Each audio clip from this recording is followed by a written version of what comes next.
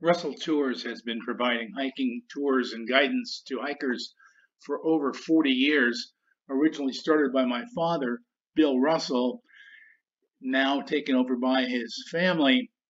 This is a way for you to go hiking on your own in a beautiful country. We like to focus on the Alps. We do hike in other areas, but we find this area to be the most dramatic. One of our favorite routes to go on is the Haute route. This is an area from Chamonix to Zermatt. We like to focus on the walkers route, and usually our clients start in Geneva, and in Geneva they fly into the airport there, and the airport provides simple transportation directly to Chamonix, or in some cases people like to stay over and they stay at the Hotel d'Alives. It's a lovely hotel, and it's right near the beautiful river and antique area of Geneva. In the morning, you can take a shuttle for about $40 a person over to Chamonix, and Chamonix is a short 2.5 hour ride. You can take trains, but they require multiple stops to get there. The Hotel Heliopic is the area we like to stay in. This is a lovely hotel. It is in the center of town, next to the Druz Aguil de Midi cable car that goes to the top, and also is central to a lot of the town. We like to go for a walk and get our legs stretched out in the beginning. Over here on the left side of the trail, you'll see a little trail that runs up to the side. And what that does is it gives you a chance for you to get used to the altitude.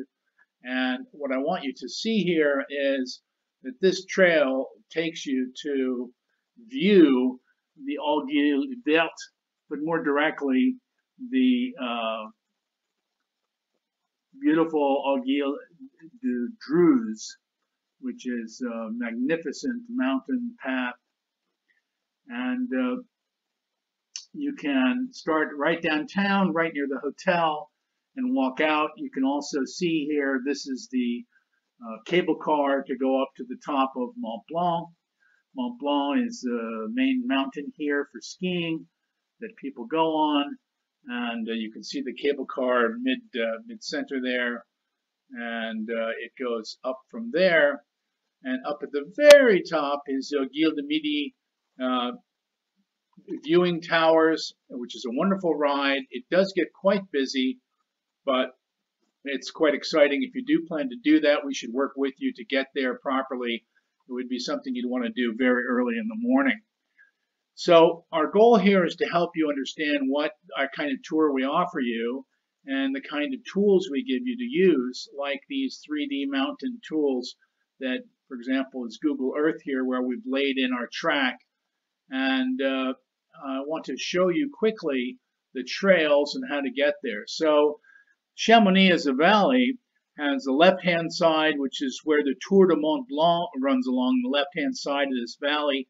And you can also walk up and out of the valley to start the trip to the Walker's Haute route, which is from Chamonix to Trient.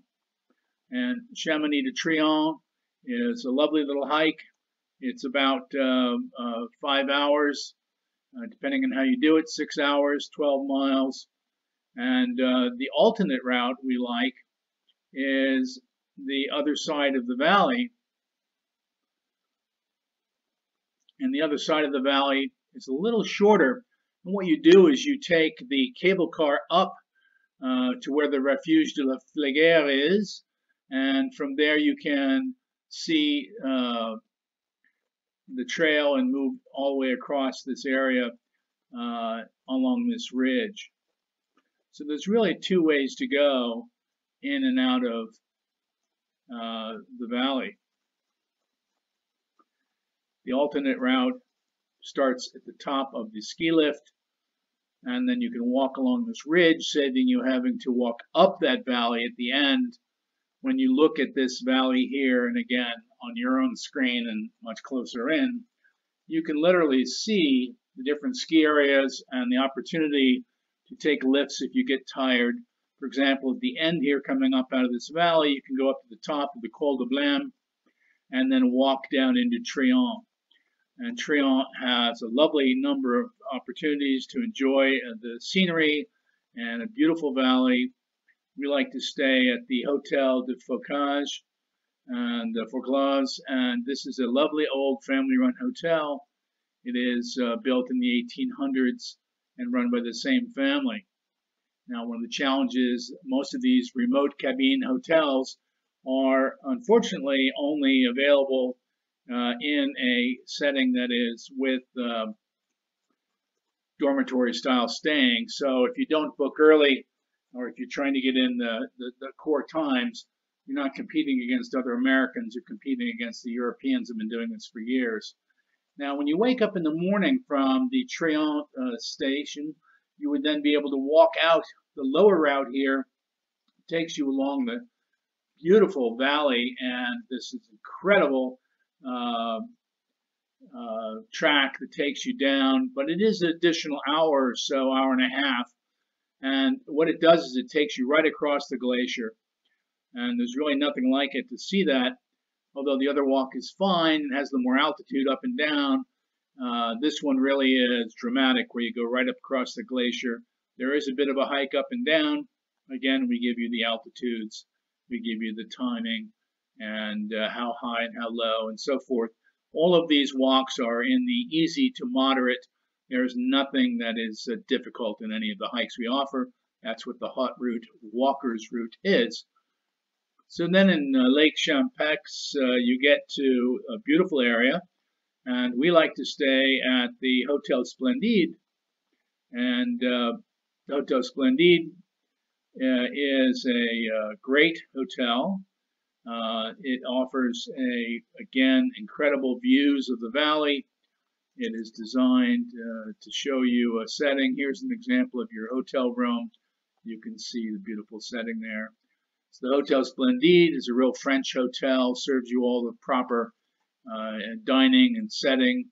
Now you're in Switzerland here, but you are actually still in the French side of Switzerland. Now, when you go to leave this, you're going to go to Verbier next. And on your way to Verbier, you have really two tracks to go out of town. We like the northern route up here along the left-hand side. Down through the valley is fine.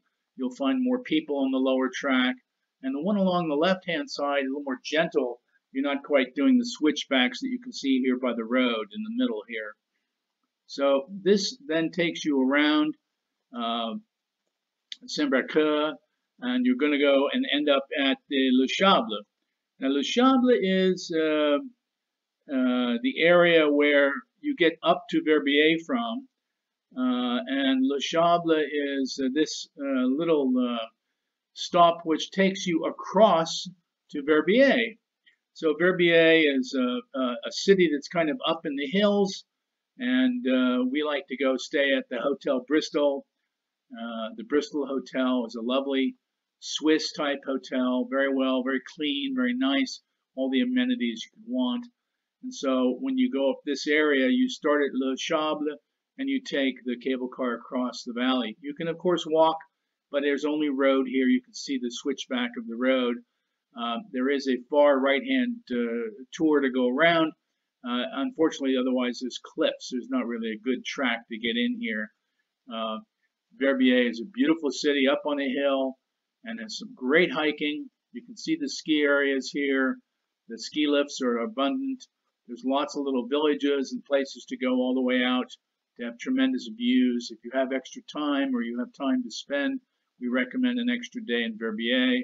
It's a lovely setting, and there's lots of great hiking and tremendous little restaurants and beautiful little refugios. In our walker's guide, the tour, we take usually it's a 9 to 12 day, sometimes 14-day tour. And the first thing that we want to do is go across from Verbier to Montfort. And this is showing you going up to the Montfort. And there is also the cabane that you would be staying at here. Beautiful stone cabane. Most of these cabanes are pretty rustic. They are mostly dorm style staying. So once you get out of the city, they can be pretty, pretty rough. However, it's the kind of setting you won't find anywhere else in the world. And of course, the views are the thing that people just love. When you look at what this looks like from where you're standing, you're overlooking the world, as you can see here. So then we go on to the next cabane, and we track the areas to Cabane Prefleurier. And so we then continue on to the Cabane Prefleurier. And again, this is another one of those beautiful little inns that's run by what we call a commander. And you should be checking if you're at the end of the season or the beginning with the weather, because often you can see these snowfields. Sometimes you can get a complete dump. This is year-round snow that you're looking at here. I do recommend that you wear heavy boots or bring heavy boots. I don't think you can get away with sneakers every day, although I will tell you the Europeans hold a marathon here and they run the entire distance in about 3 days, 120 miles. So that's an amazing thing. Another thing to note is you can drop into these places from the street. You don't have to do the whole tour. So if you don't have the time, you can see here, for example, at the head of the dam, this is the Dix Dam, that you can take a vehicle up the valley, and there's buses and all kinds of ways in and out. There's also a hiking tour along the top of this ridge to another hotel at the other end, but we like to continue to the what we call the pièce de résistance here, and that is this beautiful mountain overlooking where the Cabane Dix is located. And the Cabane Dix is down here, beautiful looking, a little cabane, and it is just a magnificent place for the setting is really hard to believe. You can see right here beside it, there is the glacier that's melting away, unfortunately. And then when you go for the next day, you're going to go either up and over or down and around. Now the up and over is the view, and that is the most dramatic. So if it's a lovely day, you highly recommend it. Yes, you're walking in a snowfield. It should be hard and frozen, shouldn't be any problem. If it's a snowy day or a whiteout day, do not do that route, and the commander will advise you would do the lower route. There's several variations of the lower route, which we can help direct you. The upper route is much longer, but it's just way more impressive. My daughter says it was her favorite spot of the whole world. If you can see, you're above just about everything here. You can see Zermatt, and you can also go all the way back and see Mont Blanc. So you're really looking at the world at a level that's hard to believe. And, you know, you're up at 12,500 feet, 13,000 feet, and you're as high as you can get walking without oxygen, really. And then you walk down into Arolla, and we go to stay at the Hotel Glacier. It's a beautiful, lovely little hotel. Again, one of these 18th century kind of buildings. It's a classic Swiss hotel, offering real services and food and so forth. So you'll have a lovely evening there, and in the morning a nice breakfast. And then we continue on to Arolla, and there are several ways up the valley. And I offer them only because these are what people have shown are the best different ways in and out of this area. Be aware that Arolla has some ladders which you'll have to climb. These are steel ladders. They're about 50 feet of ladder that you will go up to get into this village. It's not something that you can get around. It's not an easy hike. It's something that is there. It's part of that tour.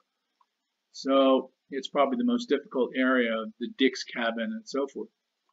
So then you can decide if you want to kind of veer off, if you have more time. There's little restaurants. I'm trying to zoom in to pick them up. They're not popping right this second. But so the idea is that you can take several variations. You can see the red lines here. Those are ski areas. And then there's thousands of little trails. There's just trails everywhere. The Swiss have made trails all over the mountains. And you're on your way here in this case, eventually to get to Zinal, and the Hotel Boutique, Hotel de la Sage is our next stop. And again, this is another classic Swiss hotel, and we're going across some beautiful valleys and up across some reservoirs. And this is not difficult hiking, but you know, you're talking about a full day of hiking. This is a 2-day run through here for most people, 11 miles, 5 hours. Again, each one of these is a section. Ibolin to Sinel, Irola to Ibolin.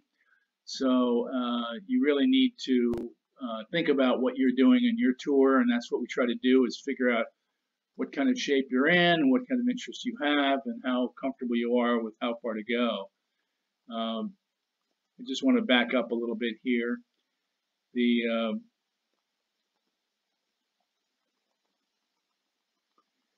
Evelyn to Zinal is 11 miles, and then the other one would be 11 miles. So you're really talking about a 22-mile run between Arola and Zinal. And then we get to the hotel Quintins. This is a lovely hotel, and it's something that you can then stay there and go on from this hotel to, you can see it here in a winter setting. Again, lovely little area. And then we go north from there the next day on our way to 2 tracks here. One is to go to Gruben, but the other is to take a side route for another day and go up to this lovely little area north of us. And when you're in the Surelac area, there's another beautiful inn that's along there in the ridge, and then you come out the next day. So there's another cabane right here, Cabane de Bella, and you've got all kinds of ski area there you can see, chairlifts and so forth. So then you walk that loop out and go to the Hotel Schwarzhahn. Now the Schwarzhahn has been around since the 1800s. It's a lovely hotel. Again, most of these function with dorm rooms. They do have private rooms, but they get taken very quickly. So please understand it's not something we have a lot of control over. So then the next day, you go along, and again, we can get into the detail of each hike and what it takes to do each hike and how long they are. We have this all detailed in our files. And some days longer than others, and we can adjust this according to your hiking style. Really a matter of number of days where you go next. So if you're going to go the 7 or 8 day, you're going to come down to St. Nicholas, take the tram down into Zermatt. If not, you want to continue on the Euroway, and you want to go to the Hotel Zumsi. And the Hotel Zumsi, again, another classic Swiss hotel on the lake. It's just a lovely setting. And then walk along the Euro track and Euroway along that ridge. So rather than being on a tram coming down, you're going to take a walk for 11 miles and go on the Euroway all the way down to the Charles Koenen suspension bridge. This is one of the largest suspension bridges in the world. And if you're going to go here, we highly recommend that you do this. People have said it's one of the neatest things they've done. You're going to go across a huge valley, and you can see the straight area here, which would show that in 3D, what that looks like. And so then your next day you're going to go to that day you're going to go to the Europaweg, which is the Eurohut hut there, and then continue on down all the way to Zermatt. So once in Zermatt, again, there's all kinds of variations of trails here you can see. You can take the trail down to Tash and take the tram into Zermatt if you wish, or continue on this wonderful way.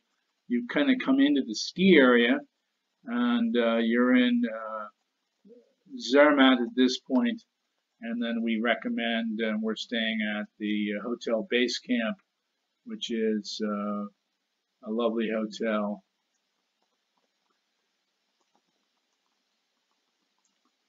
And the Hotel Base Camp is right in the city. Zermatt, if you want to call it a city, it's a lovely place.